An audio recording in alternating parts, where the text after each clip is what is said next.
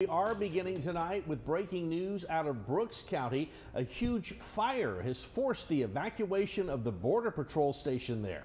Now that's according to a deputy with the Sheriff's Department. We also received that word from the Brooks County attorney. Those officials confirmed that at least 2 homes have been swallowed in the flames. There are reports of ammunition going off. Now the Falfurrias Police Department says the fire department has mostly contained the blaze with the help of multiple other fire crews, including Annabelle Fire Department, as well as Alice and Clayburgh Fire Departments. It all started as a grass fire before the wind caused it to spread.